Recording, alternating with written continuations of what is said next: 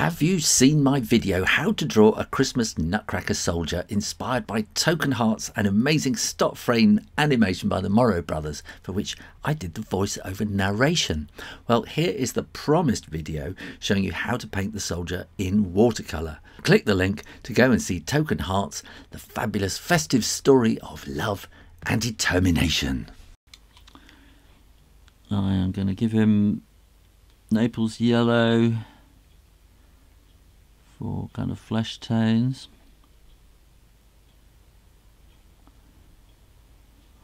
And on his little mitts, and a little bit of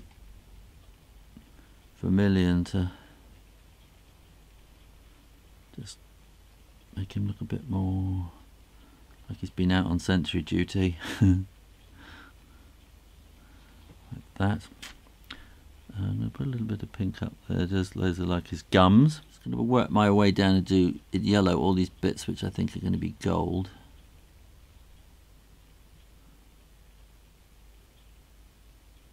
Like that. I think his epaulets will be gold, and probably his sleeves, his cuffs. Golden cuffs. I think this will be gold here, maybe a little bit of gold in there. I think that's going to be a kind of a gold braid, but then I might do the buttons in something else. And again, I think maybe gold across the bottom there and gold across the top. I think also the base might be kind of gold as well. So, I should have left a little bit of highlight there. Never mind. That will do. And while it's wet, I'm going to start adding a little bit of burnt sienna in there, just to kind of get a goldness rather than just pure yellow. Now I'm going to do all the red, and I think I'm going to leave a little bit of a kind of a line down there because it's made out of glossy wood, so I want it to look a little bit shiny. And similarly here, I'll try and leave a little hint of shininess, maybe a bit just there.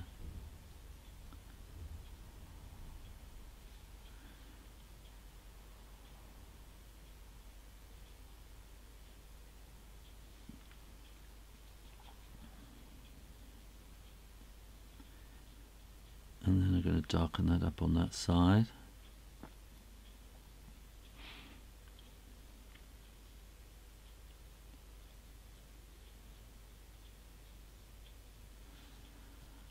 Maybe we'll do the same with the legs. I think red pants.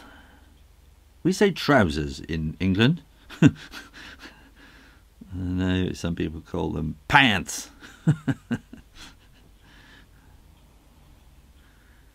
I'm an old-fashioned kind of guy, so I like to call them trousers.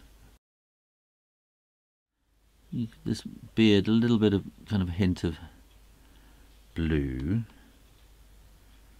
And then I'm going to do blue for the shirt, undershirt, or whatever it is you see underneath there. I think that would look good. Now for the rest of it, I'm going to turn to my favourite trusty neutral tint, which is not black. And I always say it, I don't use black in watercolour because it's just too powerful. If you make a mistake, you can't do anything with it really. And watercolour is such a delicate medium that it, you know, if you paint with black, it tends to leave a great big hole in the picture. And so I steer clear of it myself.